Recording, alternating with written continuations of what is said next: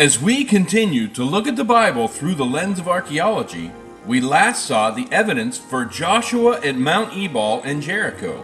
So next we'll explore the evidence from the time of the period of the Judges with Samson and Samuel to the period of the Kings with David and Solomon. Our first stop will be at Beth Shemesh in Israel.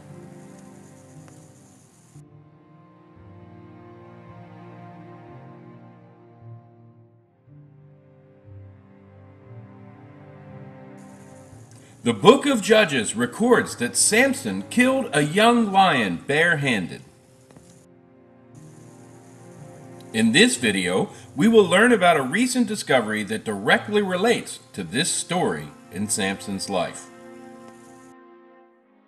The exciting discovery about the size of a pebble depicts one of Samson's adventures. We can see a very large animal, most probably a lion. But there is definitely a person here reaching out with his hand when he maybe is defending or attacking the large animal. The cone-shaped seal dates back to about 1200 BC, which matches the Bible's time frame for Samson's life. It illustrates a scene from the book of Judges where Samson is on the way to meet his fiancée in Timnah, about 4 miles away from the dig site. Suddenly a young lion came roaring toward him.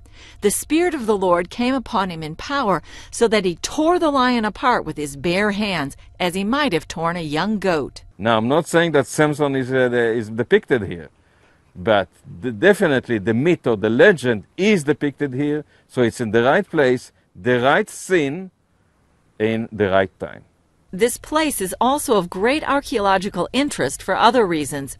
It's where the Bible says the Philistines returned the captured Ark of the Covenant. So they put it on a cart with 2 cows pulling it, and the Ark went on the way to Beth Shemesh. Tel Aviv University archaeologists Dr. Zvi Lederman and Professor Shlomo Budimovitz have led the excavations here each summer for more than 20 years. A British group first excavated the site in 1911 against the backdrop of the growing popularity of Darwin's theory of evolution. They knew about the Philistines from the Bible, but they wanted to expose the realistic background of the Philistines, to bring the biblical stories alive. And people inhabited the area continuously for more than 1,000 years until the Assyrian king Sennacherib destroyed it in 701 BC. Today, modern Beth Shemesh is across the highway.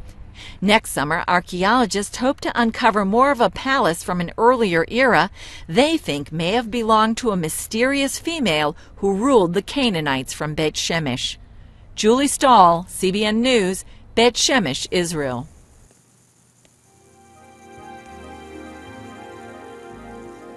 It is believed that Samson lived until around 1079 BC.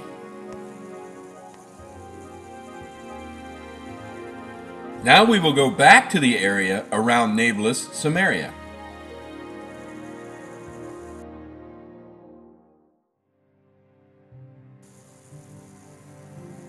Until 1903 AD, the exact location of Israel's ancient capital named Shiloh had been uncertain, and many debated its existence.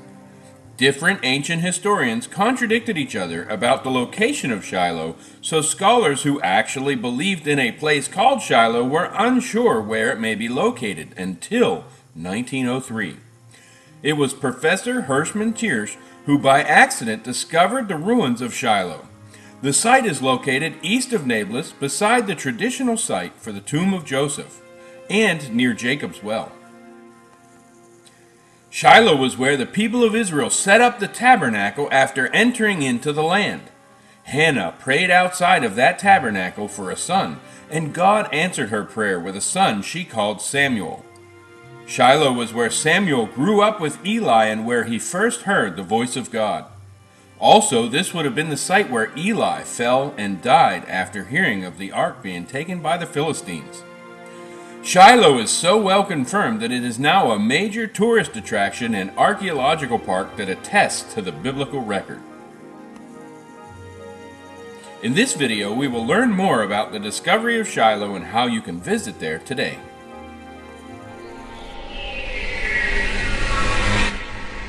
First of all, we already know that ancient Shiloh is a very important site for the history of the Jewish nation and also for the history of the world. And it's before the government, and we're very happy that the government decided that they're going to work with us and they're going to develop the site. The first thing that we're going to do is archaeology dig. We're going to expose the whole city, and we're going to build a very big visitor center for the thousands of people who are going to come and visit the site. We're very proud of the Israel government who made this very important decision. For those who aren't familiar, what is Tel Shiloh? Okay, ancient Shiloh was our first capital, the place of the tabernacle, the place where all the tribes got their land. This is where Tu B'Av, the Jewish love holiday, started. This is where Hannah prayed for her son, for Samuel. This was our first capital before Jerusalem. Shiloh is north from Jerusalem and east from Tel Aviv. It's about 20-minute drive from Jerusalem, 30-minute drive from Tel Aviv. And it's in the center of Israel where all the Bible stories happened.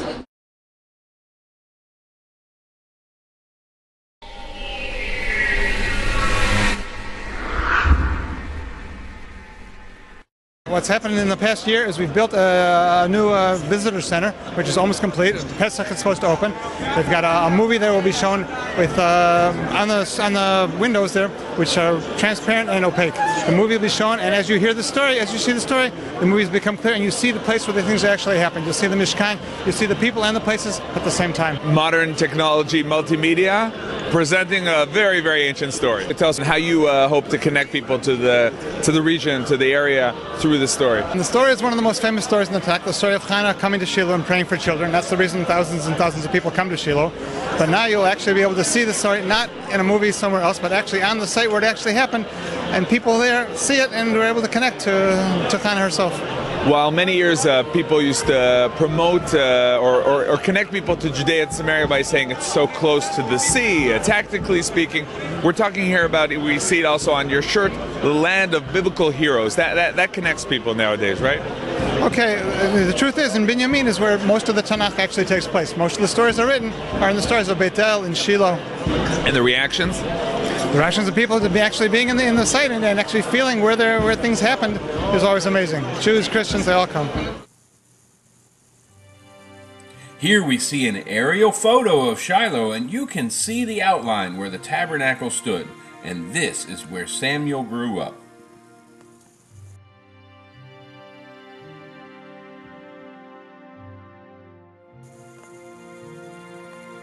Samuel was called a prophet of God while living with Eli in Shiloh in 1143 BC. It is believed that Samuel lived until around 1010 BC. Next, we will look at a site located at the Valley of Elah in Israel.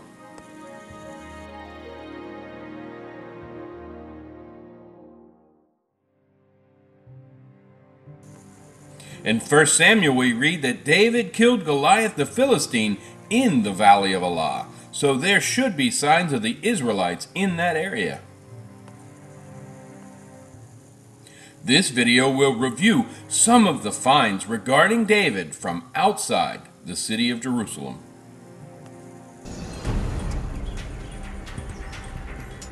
Here in Jerusalem, his name is everywhere.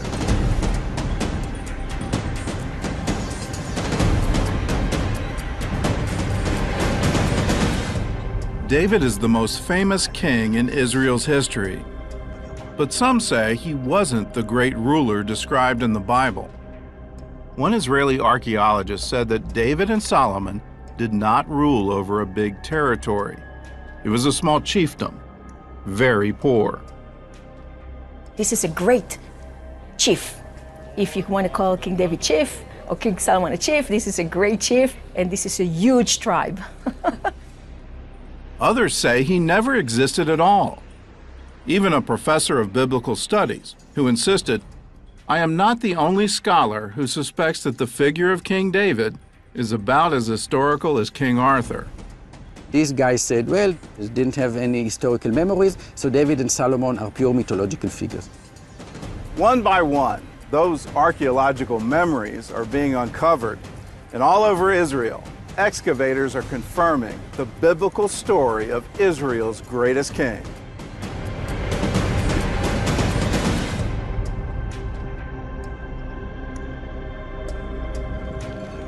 The Bible records David's story in great detail, from his days as a shepherd boy to his death in the royal palace of Jerusalem. Today, you can walk in the same places where David walked, and they still have the same names as they did 3,000 years ago. There's Bethlehem, the place where he was born, and where he was anointed the King of Israel at just 15 years old. This is En-Gedi, the desert oasis where David hid from King Saul in caves like this one. And Hebron, where he spent 7 years as the king of Judah. For centuries, the Bible was the only written evidence that King David ever existed. There was no archaeological record of his reign until about 150 years ago. In 1868, a stone tablet was discovered in Jordan. It was written by a Moabite king named Mesha, an enemy of Israel. The stone dates to around 840 BC, less than 200 years after David, and it contains the first known reference to the house of David outside the Bible. In House of David, it means dynasty of David. So we know that there was a guy called David and he created a dynasty. Okay, so this is now absolutely clear that David is not a mythological figure. The same phrase, House of David, turned up on another stone more than 100 years later, this time in northern Israel. It was written about 200 years after David's rule, again by one of Israel's enemies, Hazael, the king of Damascus. He said, I killed 70 kings. I killed a king from Israel and a king from the house of David. One of David's greatest victories took place here, in the valley of Elah. This is where the young shepherd boy killed the giant Goliath. And it's one of the few places where you can still catch a glimpse of the Israel that David knew. Nearby are the ruins of the Philistine city of Gath, the hometown of Goliath, and the remains of the brook where David found the stone that killed him. High above the valley is a fortress that's thousands of years old. To the local Bedouin, this place is still known as Khirbet Daoud, or David's ruin. It's the only Iron Age city in Israel that's perfectly preserved and almost frozen in time. For us as archaeologists, this is one of the richest sites in Israel. This is like a biblical Pompeii. The Hebrew name is Khirbet Qeiyafa, or Fortress of Elah. Archaeologist Joseph Garfinkel first uncovered the city in 2007. He recovered some burnt olive pits from the site and sent them to Oxford University for carbon dating. The results surprised even Garfinkel himself. Turned out that the dating of all these beautiful cities and all the finds is from about 1020 to about 980 BC. And this is exactly the time of King David. In David's day, the Valley of Elah served as a neutral zone between the Israelites and the Philistines. In Qeiyafa, which was right on the front lines, excavators discovered a large cache of weapons. We are sharing some light on the story of David and Goliath, that we are in the same location, in the same time, and the city is heavily fortified. We have all these weapons. So it's telling you that this was indeed an area of conflicts between two political units. In the Bible, this fortress is mentioned with a different name, Sha'araim, the city of two gates. In 1 Samuel 17, Sha'araim is the place where the Philistines fled after David killed Goliath. Sha'araim means in Hebrew two gates. In Khirbet Qeiyafa we have two gates. So if you take the biblical tradition, the location, the chronology, the meaning of the name, all these three aspects, you have fits Qeiyafa perfectly. Just 10 days after Qeiyafa was discovered, critics argued that it was a Philistine city, not a Jewish one. So Garfinkel went to work proving them wrong.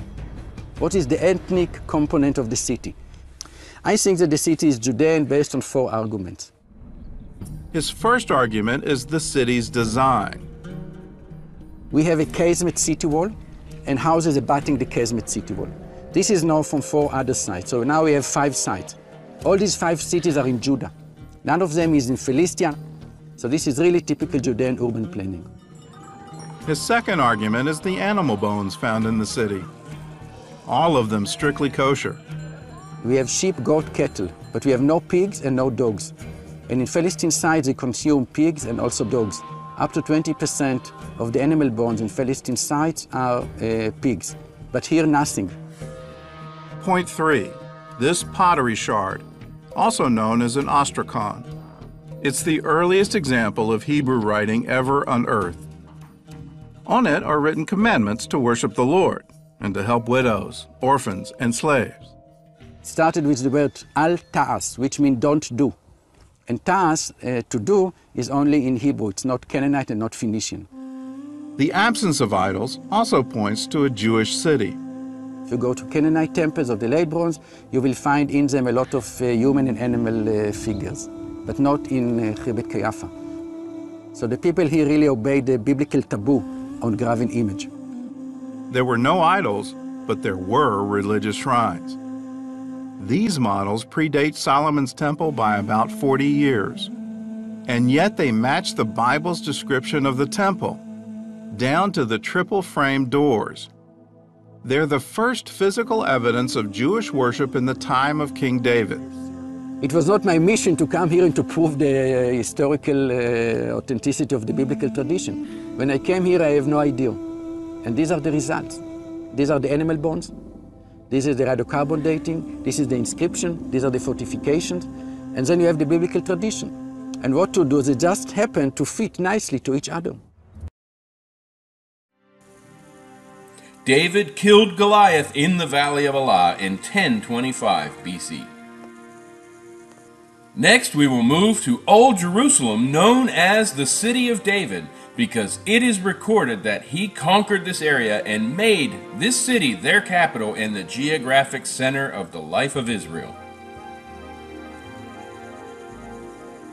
In 2 Samuel and 1 Kings, we read that David captures the stronghold of Zion we know as the City of David, and he is later buried there.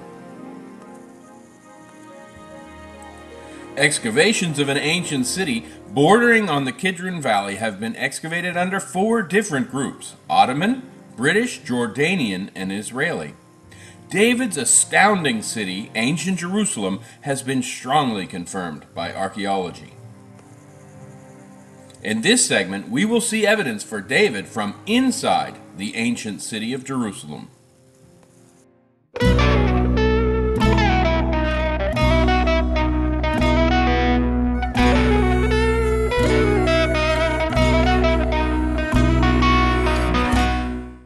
I'm standing with Doron Spielman, who's the Senior Director of the City of David. City of David is directly to the south of the Old City of Jerusalem. It's an archaeological wonderland where the Jewish roots of the presence of the Jewish people in the land of Israel is being uncovered all the time. Doron, thank you so much for spending time with us today. Where are we right now? We're in a restricted zone. We went over some funny rocks over here. Where are we? What are we doing here? Yishai, if there is a center of the world, and within the center of the world there's Jerusalem, you are very close to the founding of actual Jerusalem. We are standing on stones with walls around us, on bedrock, which used to be underneath my office. Meaning this, 5 years ago, I worked about 25 feet over our heads in a little wooden office. This was solid ground. Until one day, about 5 years ago, Dr. Eilat Mazar, who works with the Israel Antiquities Authority, she came into my office and she said, Doron, I want to show you a picture. She took out a picture and laid it on my table. It was this picture of this pillar head. She said, Doron, do you know what this is? I said, Eilat, everyone in Israel knows what this is. It's on the 5 shekel coin. I brought a 5 shekel to show you. See? 1 to 1, baby, 1 to 1. All right, 5 shekel coin, I see that. Okay. So what is it, a 5 shekel coin? Why did this make the 5 shekel coin? Everywhere in Israel you go, where there's a palace from one of our kings, David, Solomon, and afterwards, we have found these pillar heads, meaning these adorned the top of beautiful pillars. She lays this picture on my desk and says, Doron, in the Jordanian phase, when the Jordanians occupied Jerusalem, this was found in the City of David. I said, Eilat, everybody knows this. What's the story? She said, listen, I drew a line from where this was found, showing how it must have rolled down the hill, and the place it originated from is underneath your office. Now, Yishai, when she said that to me, I was 25 feet over our heads, and I remember tapping the floor with my foot, saying, there's no way King David's palace is beneath my feet. She said that King David's palace was here.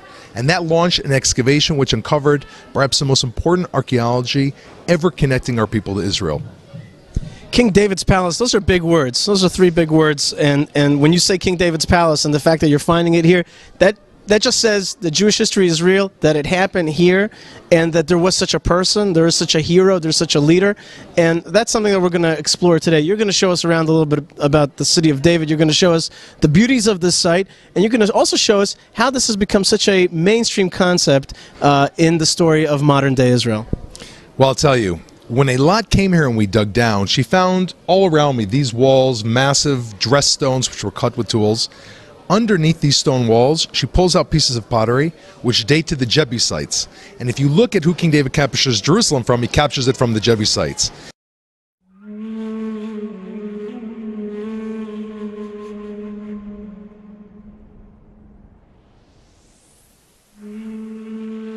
"3,000 years ago, the entire city of Jerusalem fit on this 12-acre hill. Here you can see part of the wall rebuilt by Nehemiah, the water tunnel dug by King Hezekiah, and the pool of Siloam, where Jesus healed a blind man. This is the city of David."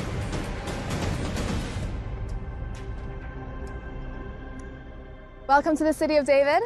Good morning. My name is Miriam.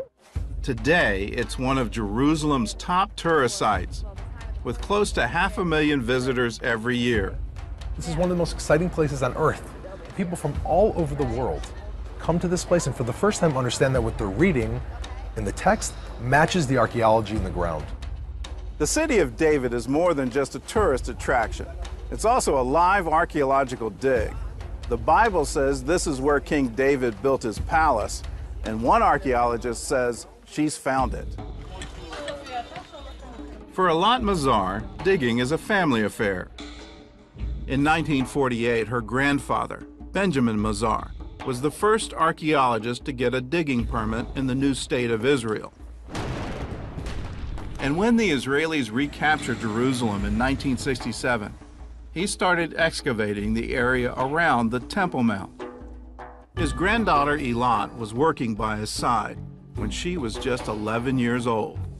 What I've learned from him, the major thing is that the Bible is part of our historical sources to be used and restudied and re-examined again and again.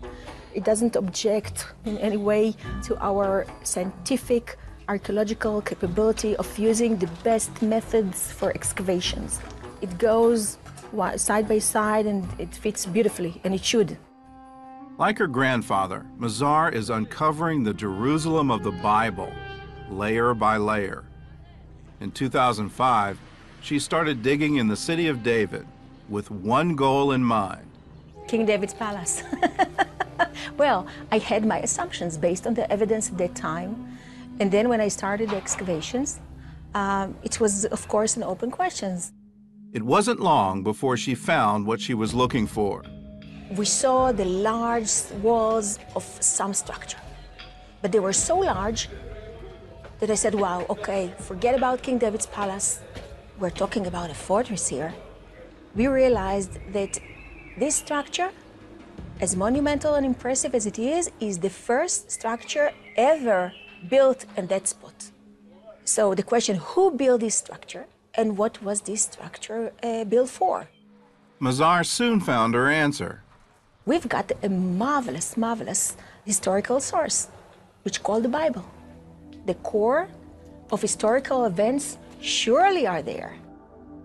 2 Samuel 5:11 says the Phoenician king Hiram sent messengers to David and cedar trees and carpenters and masons, and they built David a house. So it's a palace fortress, well built, for good reasons. This is most probably the palace that King Hiram built for King David. We know its date, which is around 1000, which is the time of King David. The Phoenician style of construction is quite emphasized. The Phoenicians are great builders, as we learn from our excavations in Phoenician sites. Inside, the team found more evidence of royalty, from ancient seals used by court officials to a variety of carved ivory utensils, too expensive for a regular home, but perfect for a palace. The major part of this structure is still hidden, needs to be excavated. What we have in hand is less than a quarter, I would say really much less. We will now see a virtual reconstruction of ancient Jerusalem from the pre-temple period.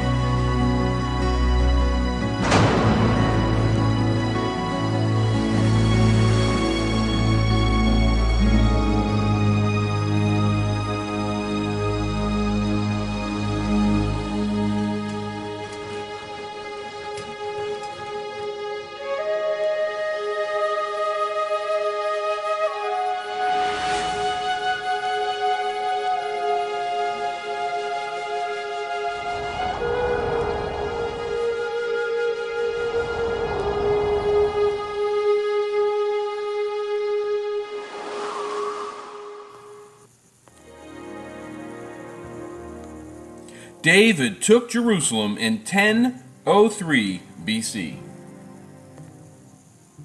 And David lived until around 970 BC. The Bible records that Solomon built the first temple and increased the walls of Jerusalem, among other things. He also used an exceedingly large amount of copper or bronze, as some Bibles translate it. In this segment, we will see the evidence that's been found confirming King Solomon. We will see the wall that he built and part of the area where Solomon had the copper mined. Across the street from the city of David, Mazar is directing another dig as well. Just outside the Temple Mount, she found more royal ruins, this time from David's son Solomon.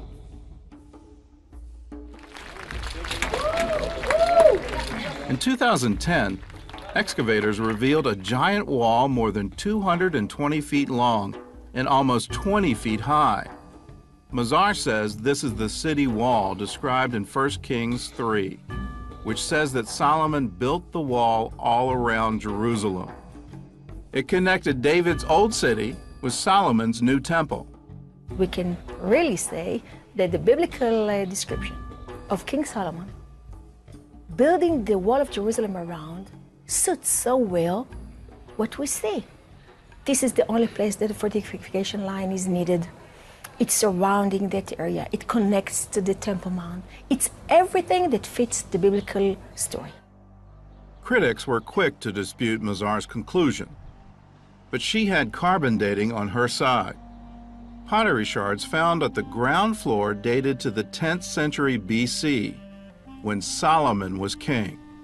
Sometime in the late 10th century, early 9th century, the king of Jerusalem built a most highly skilled fortification that indicated it's a strong regime, centralized, with great abilities.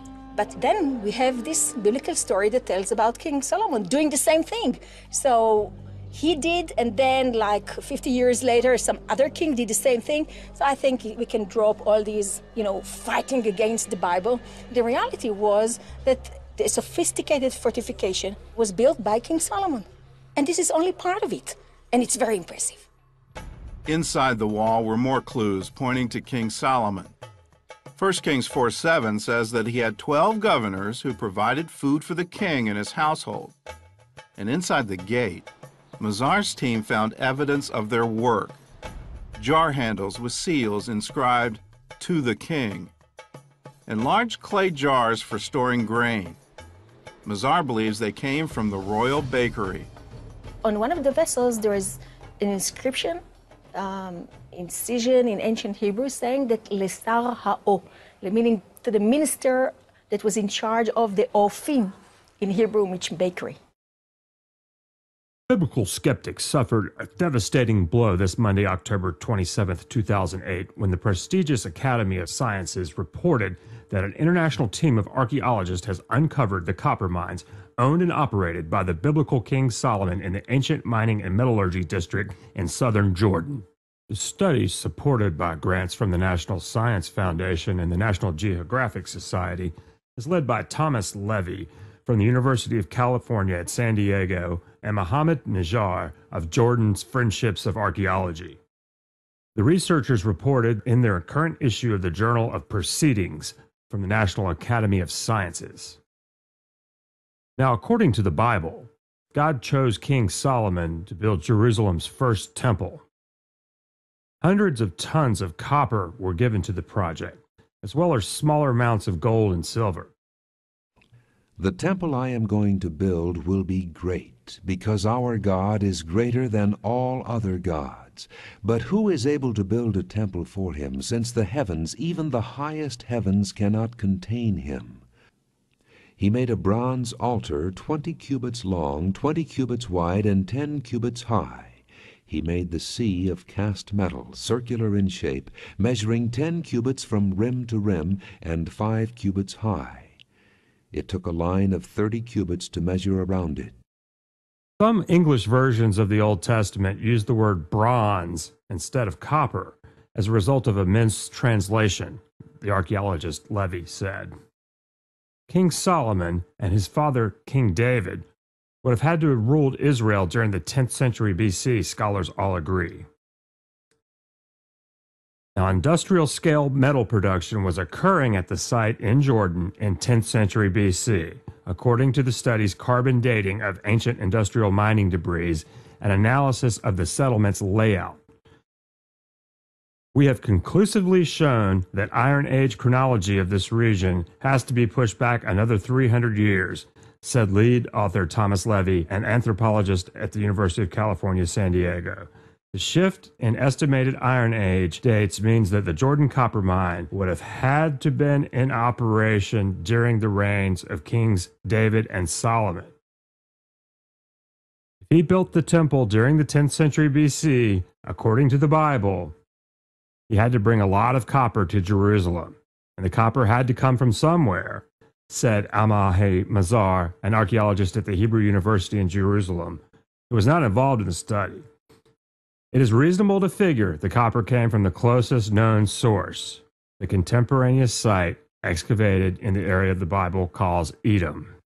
Now we have to address many of the questions about the relationship between the Bible text about this region and those centuries and the archaeological record, Levy said. Levy said in a university statement, this research represents a confluence between the archaeological and scientific data and the Bible. Once again, the Bible is supported by the evidence.